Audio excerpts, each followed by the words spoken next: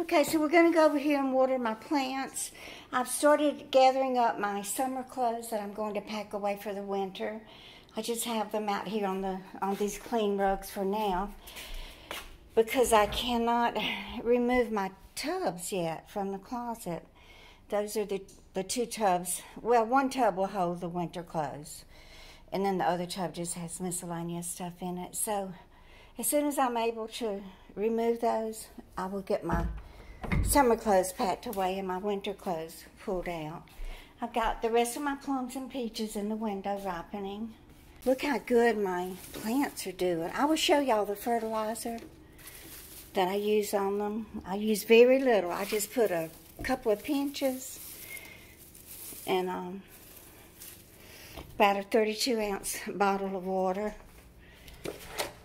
and shake it up really good and just use a little bit of that fertilizer. I just hate the way that my peace lily turns brown on the ends. I try not to fertilize them in the winter, although I get tempted to because I just want to see them grow and be beautiful and green. But, you know, they have to lie dormant in the winter. So I just water them until I see a little bit of water coming through onto the bottom tray. These are doing very well. Looks like I might need to trim a couple of the brown edges off. I just love plants, y'all. When I was young and married to John, it was before Jeremy was born, so Jason was just a couple of years old. We had moved into this apartment there in the Gentilly section of New Orleans. I was working for Equitable Shipyards there on the Industrial Canal. I was a secretary, and I just loved plants. And so we moved into this brand new apartment. It was called Le Duchesnay. And see, I'm sure the apartment is still there, but they've probably changed the names. But it was these two guys that had built these apartments, and they were renting them out, and John and I rented it was a two-story. So John and I rented the apartment on the bottom level, and they had a little patio in the back with a wooden fence around it. So I bought all these little, the little tiny clay pots. I guess they're for seedlings, just to start plants in. So I planted all these different little seedlings and starter plants into those little tiny pots and set them on the railing of well, not realizing it being so hot in New Orleans, I had to water those plants every single day. They worked me to death. I finally smarted up and repotted them and just kept a few of them. Boy, that water came through real quick. Oh, I hope it doesn't. Well, if it does flow over, I've got a plastic saucer there on the bottom.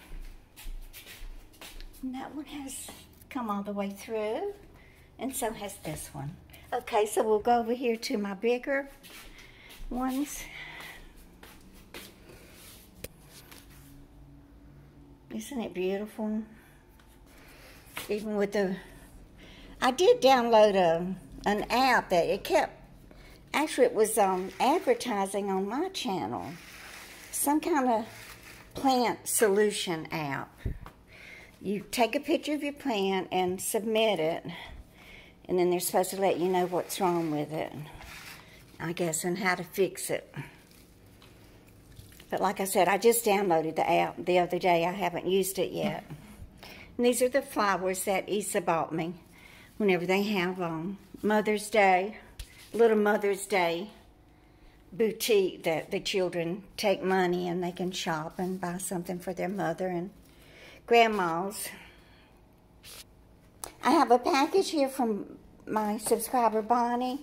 In fact, she's the one that sent me the fertilizer. Let me go get that before I forget. But I'm going to open the package today and film it, but I won't post that video until probably tomorrow. But it's called Roberta's Bounty All-Purpose Plant Food, and it's for indoor, outdoor plants. It's 153015 with essential micronutrients. If I can find a link for it, I will put it in the description below. It's made in Allentown, Pennsylvania. See, if your plant is dormant, do not feed. Okay. Okay. I probably should follow the instructions and mix it up the way that they say to. But anyway, y'all, that apartment, the way the guys had built it, had wooden slats. The ceiling was made out of wooden slats. But there was nothing covering the wooden slats upstairs. So every time the people who lived upstairs walked, all of the dust and dirt fell through the holes in the slats, fell through the gaps in the slats, and came down into our living room. Our furniture and everything was just covered in dirt and dust all the time. And the guys didn't do anything to fix it. So after our lease was up, we moved out of there. Either that or John got fired and we had to move. Who knows? Probably the second one is what happened.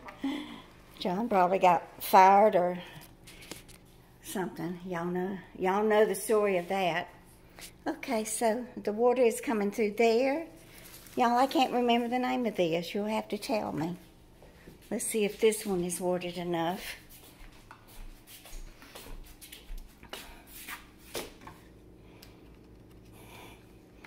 How do y'all determine if your plant has received a sufficient amount of water?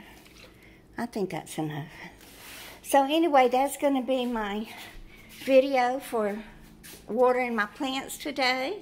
I hope you enjoyed it. Please give me a thumbs up and share. And y'all please just keep on coming back.